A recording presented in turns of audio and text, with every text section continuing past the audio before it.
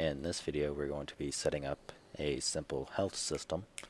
So just for right now we're going to be setting it up to work and function similar to how our food and water does.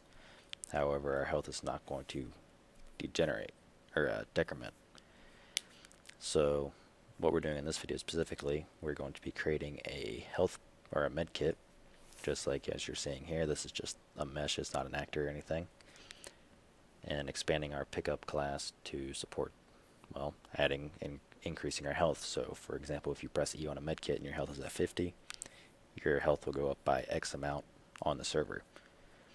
So we're going to be just doing that, and in a later video we're going to go into setting up a function to take damage and all that kind of stuff. So we can, for example, if we're shot by another player, we'll take a specific amount of damage depending on what hell happened.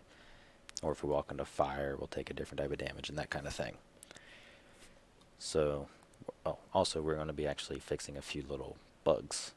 Well, not really bugs, but improvements that should really be made to our code. So I'm going to go ahead and delete the mesh off of here. And we will discuss the first thing that we're going to change. So first off, if I hit play, you'll see here at the bottom these two lines, set replicates, called on actor, and then it's showing our food and our water. Now this is because if you see here, our set replicates is in our begin play. Now this is fine, but this is running on both the server and the client. So we're setting replicates technically on the client as well, which should only be performed while on the server, which is why that little error was, well, warning was coming up. So what we can do to fix this is do if role equals role authority. Then we will, so meaning if we're the server, then we will set replicates to true. That way the client will not be doing this at all. So if we hit play again, you can see that that log is now gone. Another thing that can be changed up, since I kind of goofed a little bit, since it's already being replicated to all the clients, all it needs to do is be destroyed on the server. It does not need to be multicasted. So if I change our cast to our multicast function, that destroys our actor. If I just do destroy instead, which is happening on the server, the exact same result will happen. So let's go ahead and pick one of these up. If I can hit it, where am I hitting? Right. There we go. As you can see, the actor is no longer there. So we can go ahead and get rid of our multicast functions.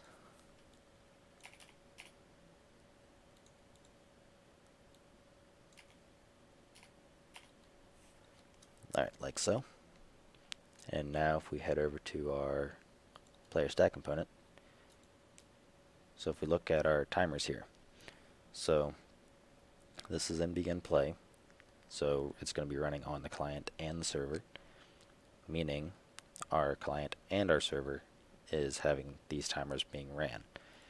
Now if you look at our handle hunger and thirst function, no code is being run on the client. It's doing the authority check to make sure that we are the server, and then it runs everything that we need. So there's nothing to be run on the server, on the client, meaning we don't want this timer to be running on the client if nothing's happening. Same thing with regenerate stamina. If we scroll down to the function, the only code that's there is being run on the server. So we can do the exact same thing here. So we can do if role or get owner role equals role authority. Then we will use the timers, or start the timers.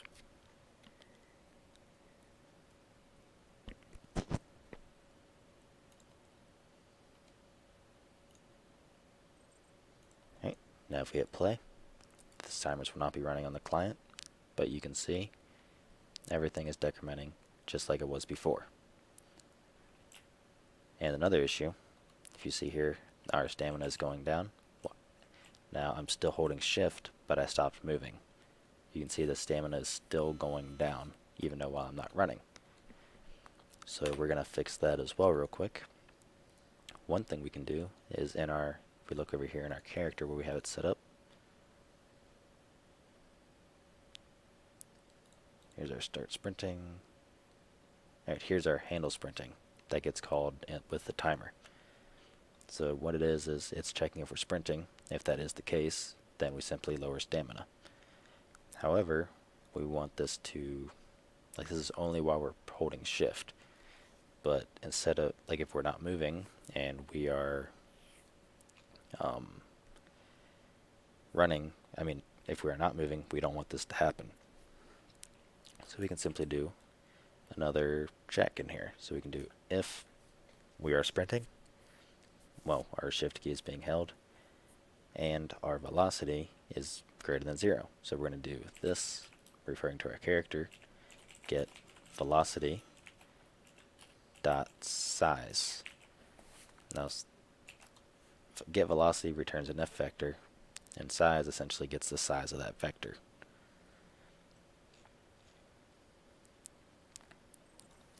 Okay, so let's start sprinting and stop moving while holding shift.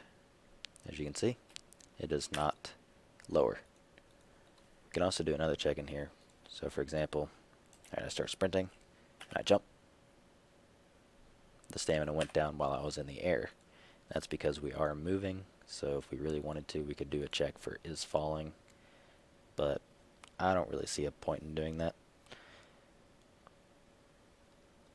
So let's see, I think that's pretty much everything for right now in the fixing area. Let's go ahead and make our medkit. Now in the download, you will have these 3 textures, a mesh, and it will automatically create a blank materia for you. This will be in the description, by the way, just like our food and water was. So if you want to set up your material, you simply open up the material, wait for these to load, and you would map these out with the nodes just like so.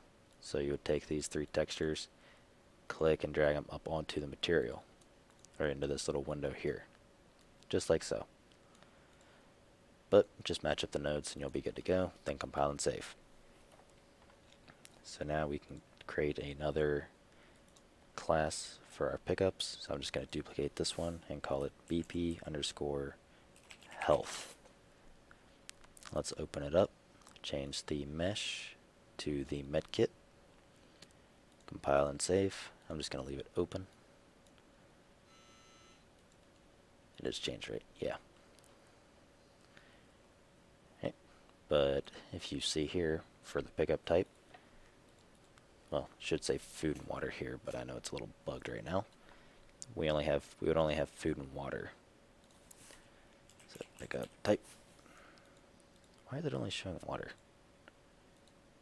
Alright, this one's showing it. So food and water, and you're bugged again.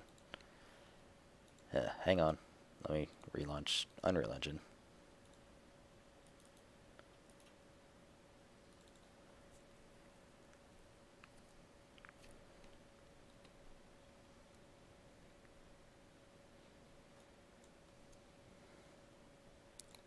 Ready? Our food. So pick up type. There we go. Now I can change it. So as you can see, we only have food and water. And that goes for our health here. So we want to change that option to health. So we need to add another option to our enums called health. So we're going to do eFood, uMeta, display name equals food. Health, duh. Then simply build it just to make sure we're good. And why did I call it eFood again? eHealth, then build it.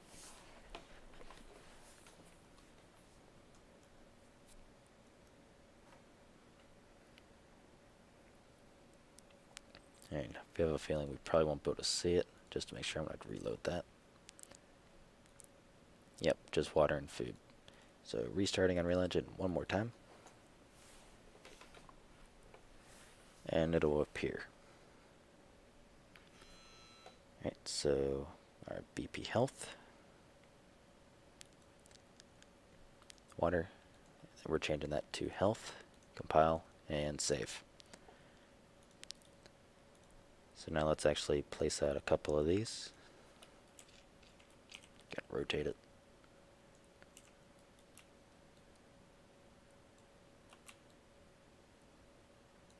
And just make 4. So I want this to print out a log. We're going to do a check in here in pickups.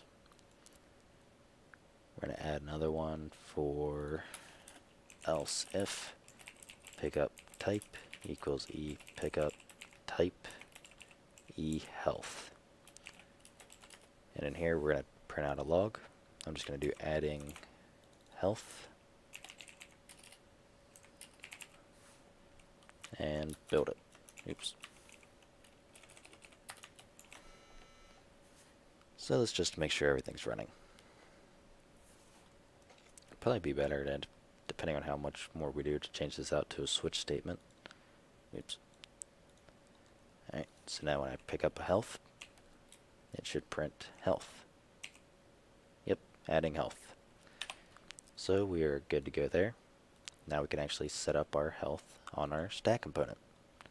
So if we scroll up here, which I actually already have health set up, I recorded this previously, but apparently I hit the stop recording button about a minute and a half into it, so it never actually recorded. But anyways, just create a simple variable called health, make sure it's replicated, just like so. Then we move over to our player stack component and our get lifetime replicated props. We're going to replicate our health variable. And then we're going to go and add, well, 2 functions, add health and get health. So let's go ahead and create those definitions. So add health being at the very bottom, where our add thirst is, void uPlayer stat component, add health, float value, and I'm just going to copy the contents of add thirst because it's the exact same. So just change thirst to health. Then the other one was get health. So find our functions that return it and float uPlayer stat component, get health, return health, and semicolon. Alright, now in our pickups again, we can go player stat component, add health,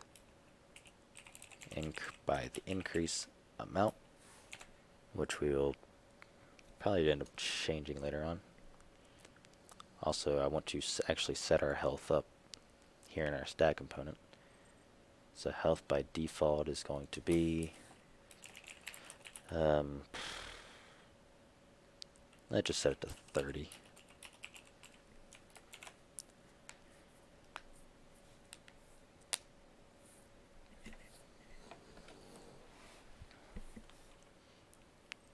Alrighty. Now let's go ahead and hit play. And I forgot, I have no way of showing it right now. So let's go back to our survival character.cpp and scroll to the bottom where we have our return player stats function. Here we're going to add a section for our health.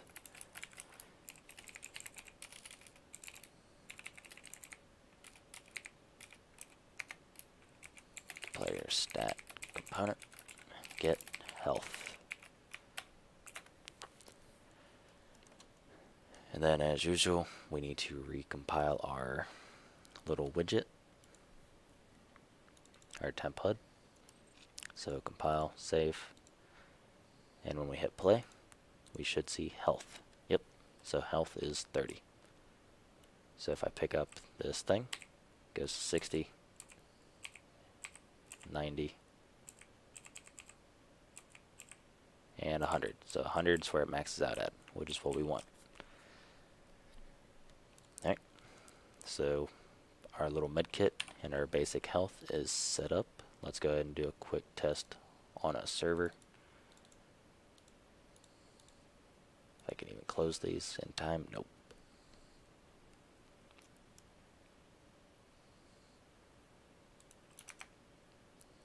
Is it gonna load?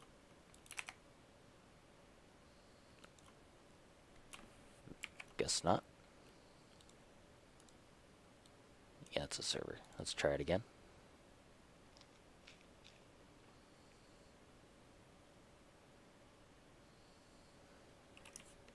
Alright, I'm just getting black screens. Let's shut all this down. Oh, that's why it's also locked. Alright, host dedicated server. Join with client. Now it should load. Unless I royally broke something. Oh, there we go. Alright, there's our health, and it's set to 30. Just close these windows. Open up Cheat Engine. Go ahead and select that client. So we know our health was 30. So let's just go ahead and do a quick scan. And we will join with one more client.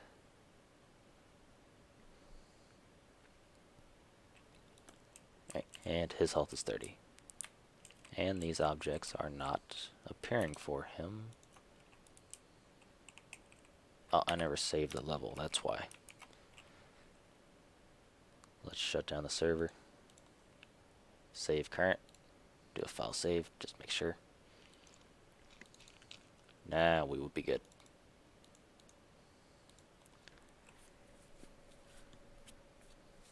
Yep, there's our health bars, or medkits.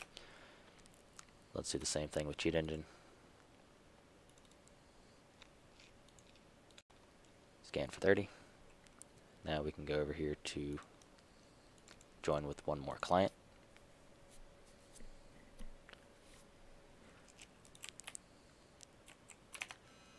Alright, client 1. And where's Cheat Engine?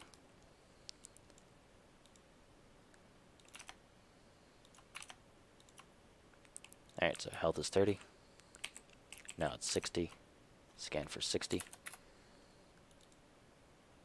And change it to 100. So as you can see, our health is now 100. But if I were to, let's say, take damage or pick up another thing of medkits, my health goes to 90, which is, so 60, 70, 80, 90, because it's incrementing in 30. So you can't really cheat your health. And let's just make sure the other client sees that the objects are gone, which it in fact does.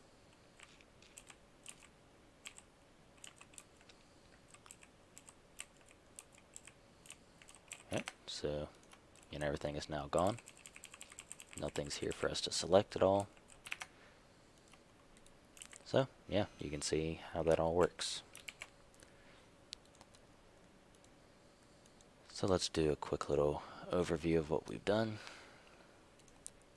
So in the pickups class, when we pick up a medkit that has the enum of the type health, all we do is call a function called addHealth on our actor. So this is also, just to be clear, it will only run on the server, which is being also called by the server. So it's going to run addHealth, which does another check to make sure, since this is a component and its owner is an actor, we do getOwnerRole, which is essentially the same as doing getRole, or role on the client or on the actor. We check and make sure that's the authority, meaning it's more on the server, and if we are, we will simply add health to our player. And because it's replicated and getting modified on the server, then that means our client will receive that change. So this is kind of the basis that we're going to do in the next video, where we actually set up our ability to take damage. And we're probably going to set up like a, I don't know, probably just set it so when you press E on a character he takes damage. We'll do that as a placeholder for a weapon until we end up adding that into our game.